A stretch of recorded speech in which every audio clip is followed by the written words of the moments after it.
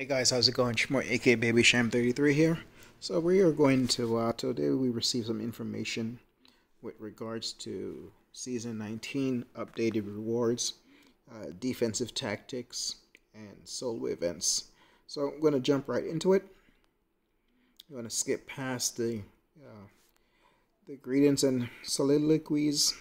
Let's just get right into business. When it comes to defensive tactics, they've gone ahead and they have removed dodge and crush based on the fact that those were the least used defensive tactics. So just straight to the point, those are gone. When it comes to bulwark, there has been an update. The description now reads metal defenders are immune to armor break debuffs. Whenever the metal defender loses more than 7, 5, or 3% of their max health from a single strike, they gain an indestructible buff for 6, 8, or 10 seconds. This indestructible buff is removed when the attacker finishes a special attack and goes on cooldown for 10 seconds. When the indestructible buff ends for any reason, this cooldown is reduced. This buff ends for any reason. This cooldown reduction of this is a cooldown reduction of 5 seconds. So definitely not player friendly.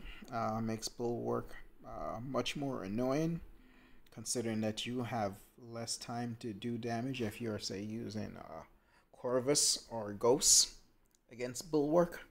Like I said, you're kind of battling within that 10-second time frame, or you're using attackers that don't do that kind of damage. So not fun whatsoever.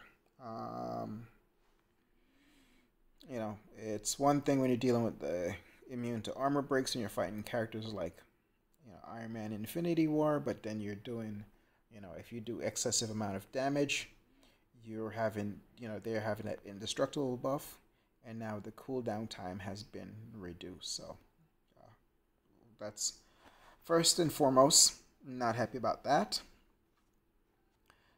Stubborn is a new defensive tactic. Whenever a defense, a hashtag defense, defenders attack misses. So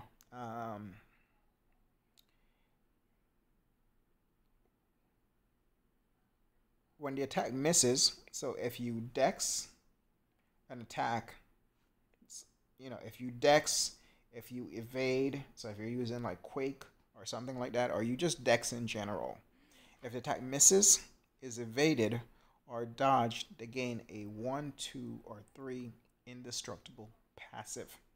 So anytime you use dex, evade, or anything like that against someone that is hashtag defensive, they will gain an indestructible passive, and it goes up to 3 charges. These are removed whenever the attacker blocks a hit or is struck. So you basically want to play either just doing parries and attacking, or doing things like shallow evade and intercepting. But when they have things like special attacks, you're going to have to take off that block damage. This is just going to enforce the need to use more potions. This is a horrible new node when folks would like to do things where, it doesn't, if you play perfectly, you don't take damage. You're, being able to go through war without having to use potions. This is going to be a horrible node, and definitely you're going to see a lot of alliances use this. This is probably the least exciting change whatsoever to Alliance War Season.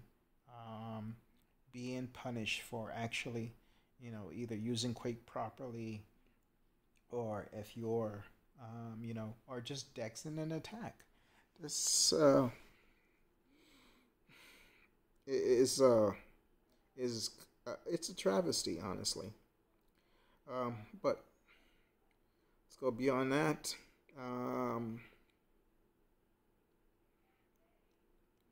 let's see. Protect is a second newly added defensive tactic.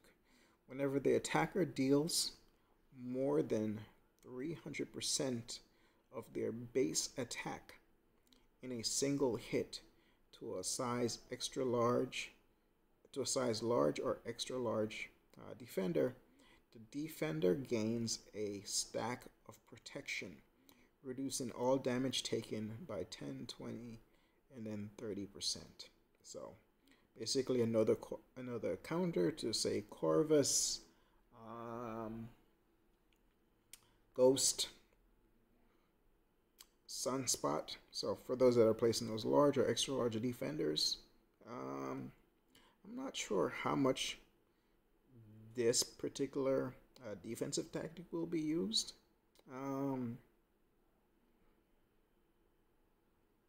Not, yeah, not sure about that. But the stacks of protection are capped at 4, and the defender loses 2 stacks when they are intercepted.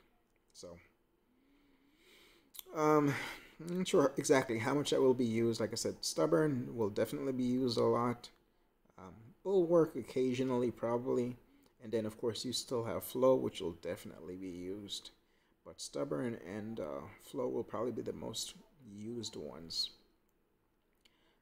Attacker tactics. We've talked about this before. What they're introducing is if you're using the same attacker as what the defensive tactic is, you get some attribute bonuses. So let's just kind of get into it. If the defensive tactic is protect, and the defender that you're using is a large or extra large champion, they gain an unstoppable passive for 3 seconds when the defender is knocked down. So if you knock them down, you gain an unstoppable passive. However, like, that's cool, but it doesn't do anything to counter the defender gains a protection reduction of damage. It doesn't counter that. It's a bonus, but it doesn't counter that whatsoever. Yeah, it's just okay. You're using a extra large or a large or extra large champion. If you knock them down, you gain an unstoppable passive. Whoop-de-doo. Stubborn. If the attacker is #defensive, well-timed blocks grant them 15% perfect block chance for 10 seconds, stacking up to 2. So, and then if we go back up to Stubborn, whenever the defensive tactic misses an attack, is evaded or dodged, to gain indestructible passive. When indestructible passive are removed whenever the attack blocks a hit or is struck. And as we know,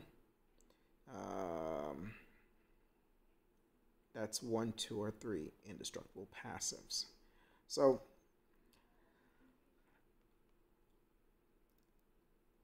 if you're using the #defensive, well-timed blocks grants them 15% perfect block. So it's going to reduce the damage that you're having to take because of the new node. So if you're using a #defensive character, if you dodge, your well-timed blocks grant them 15% block chance for 10 seconds, stacking up to 2. So basically, you would want to start the fight off if you can get in, say, 2 well-timed blocks and get your, get your perfect block chance. Grant them 15% perfect block chance. So maybe 30% perfect block chance. And then if you use a dex, you know, and then you have to take that block damage, it's not as much block damage. Personally, I think this is a real crappy mechanic. It's a crappy node. And yeah, I'm not looking forward to it whatsoever. Bulwark. If the attacker is metal, the potency of their damage over time effects is increased by 35% for each damage over time effect already on the defender. Now, as we already know, for Bulwark, metal defenders are immune to armor break debuffs whenever a metal defender loses more than 7, 5, or 3% of their max health from a single strike. They gain an indestructible buff. The attribute, if you're using hashtag metal defender, the potency of their damage over time effects is increased by 35% for each over time effect already on the defender. So if you're fighting with Iron Man Infinity War and you put the shock on the defender, you have increased 35% for each of those for the shocks on the defender. Or if you use a special 2, 35% increase for the incinerate debuffs. But at the same time, because of how Bulwark works, you have to hope that when you do that special 2, they don't gain an indestructible buff. So once again, not excited whatsoever. Flow. If the attacker is hashtag control, the last hit of their heavy attack reduces the potency of the defender's power gain effect by 35% for 15 seconds, stacking up to 3 times. So I would need, and it's funny because it's the last hit of their heavy, not each hit of their heavy. So if you're using Corvus, whose heavy attack is 3 hits, it's just the last hit that counts. So you've used up, say, 3 charges of his clave charges, and for that, or Ghost would work well here because at least from the heavy attacks, you're going to get, hopefully you're going to get those fury charges. But it's given a 35% reduction of the flow.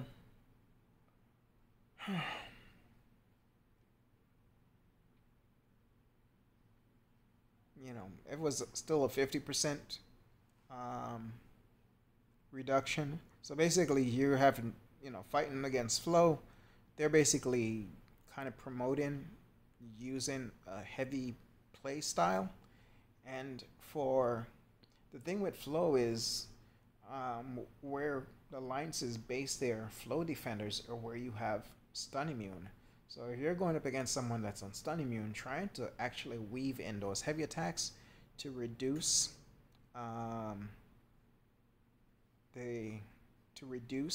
the power gain is going to be very difficult. Yeah, I think this is still very poorly designed. Flow is one of those, just one of those nodes that just basically makes Alliance War expensive. So between Stubborn and Flow, I'm not. This is nothing. This is nothing exciting. There's nothing here that makes me excited about the competition level of fun and exciting competition when it comes to Alliance War. Let's go down to the rewards. The rewards, I have to say did get a decent boost. Mostly if you are in, say, from Master rank 1 to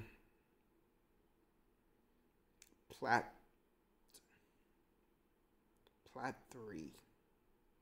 Um, yeah, Master rank 1 to Plat 3. Just to go quickly, when in comparison, and so in Master 1 previously, you were getting 20k 6-star shards. You're now getting 40k. 5-star shards have gone from 40 to 50k. You're going to get 2 of the 25% T5CC. On Master rank 2, you've gone from 16k to 37.5k 6-star shards.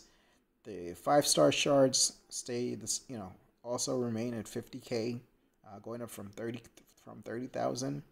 You get 1 of the 25% T5C, 10 of the 2% T5CCs.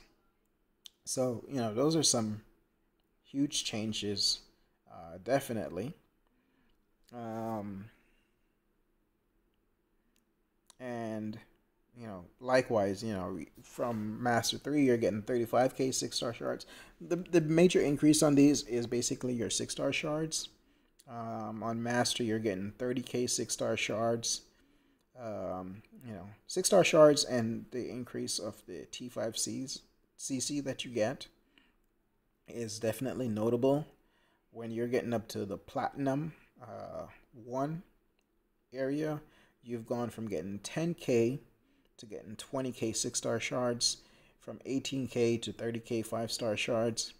You're now going to get 10 of the 2% T5CCs, as opposed to before where you were getting 4.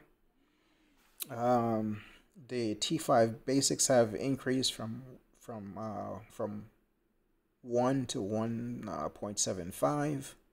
Same thing, and just to kind of skip ahead, so Platinum 3, you've gone from 6k to 10k 6-star shards, from 14k to 20k 5-star shards, from 2 of the 2% T5CCs to 4 of them, and then from 27k T5 basics to 1.25. For Gold 4, the changes is negligible. You've gone from 4k to 5k 6-star shards, from 12k to 15k 5-star shards. You're still getting only 1 of the 2% T5CCs. Your T5 basics have increased from 18k to 1 full 1. And then when it comes to Gold 1, it's, same thing, negligible changes. You've gone from 2k 6-star shards to 2.5k 6-star shards. Your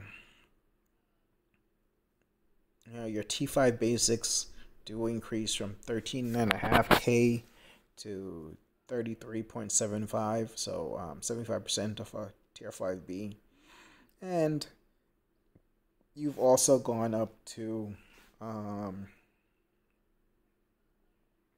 3 tier 2 alphas instead of 2. So, like I said, definitely some. If you're in the top brackets, and like I said, from Master rank 1 to Plat 3, the change, it's a decent change, honestly. From Plat 4 to Gold 3, it's negligible. It's okay. But it's negligible.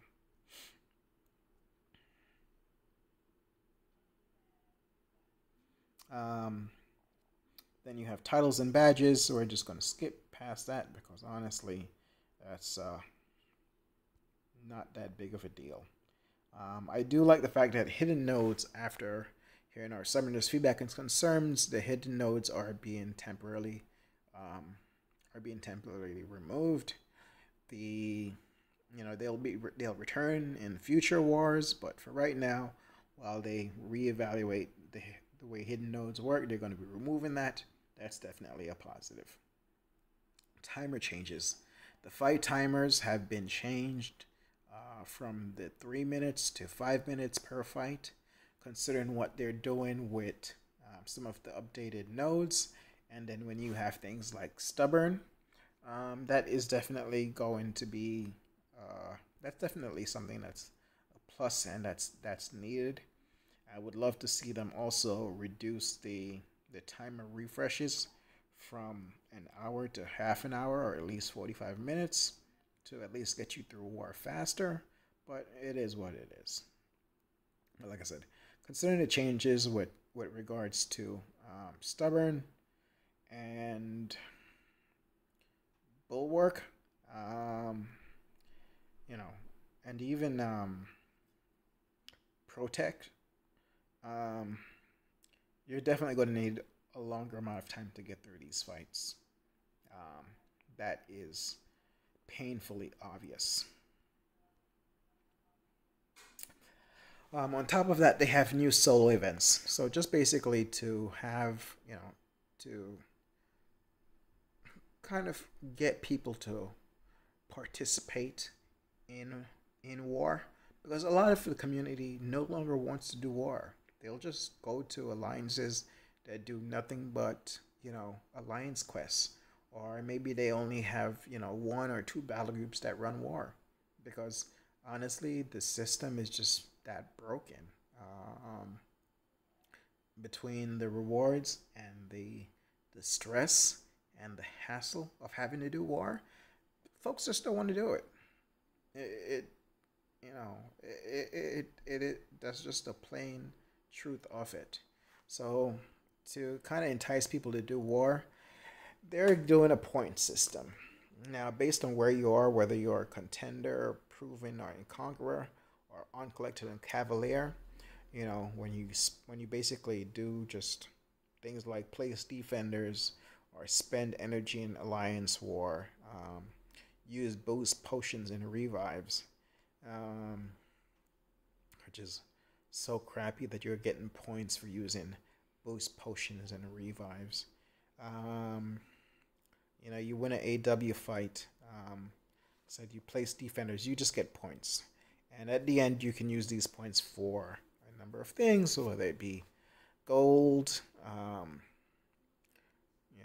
hero crystals.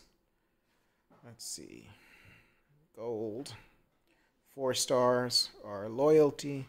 Like so, let's see, 45,000 points will get you 1,000 5-star crystal shards. 33,750 gets you 10k loyalty. So, however that works out, I'm assuming the max amount of points that you can get in a season would be, let's see, place defenders and 600 points. Oh, that's a 28-day solo events. Not exactly sure, based on this, how many points the max amount of points that you can get in a season, but you can purchase these other things. So basically, it's not the greatest rewards. It's just something, but it's rewards just because you're participating in alliance war. Honestly, after reading, then let's see. The event will run the length of the season and will not during the off season. That's for the points. The reign of the Grandmaster is about to begin, and Alliance War season starts on July 8th. The new defensive tactic systems will be available to try on July 1st. I will be quite honest with you. There is nothing in here. The updated rewards are cool, but beyond that, and just some extra points for rewards. Like I said, they're nothing big, but they're just for the fact that you participate in Alliance War is cool. But outside of that, there is nothing here that makes me thrilled about Alliance War. I think the defensive tactics are still off base. The new ones that they've added, kind of like stubborn, is just made. It doesn't reward players, for playing well, it requires you to spend potions. Same thing, even if with the if you use a hashtag defender for the attacker tactic attribute, you know, the fact that I need to doing a perfect block gets you a increased 15% chance for a perfect block. I yeah, I in no way, shape, or form am excited about that. I think stubborn is one of the um, less thought about additions to defensive tactics because I'm getting basically punished for using either like a quake or if or using dexterity or something like that. I need to take a block hit or get hit to remove an indestructible passive. And because it's a passive and not a buff, I can't remove it with, you know, um, I can't remove it with a nullify effect or a stagger or something like that. So, same thing with bulwark with regards to the cooldown reduction. Yeah, um, war was never that exciting to me, and it is even less exciting as it stands. Sorry I couldn't be more excited about this. It is what it is. If you feel differently, definitely place it in a comment. Let me know if there's something that you're looking forward to with regards to the coming war season. You know, if you think I might have missed something that makes this better than it is, let me know. But that's right now. This is my honest feeling with regards to this update and war. I think this is definitely 2 steps back um, from meaningful game progression. All right, thank you as always for watching. Please like, subscribe, and as always, have a blessed day.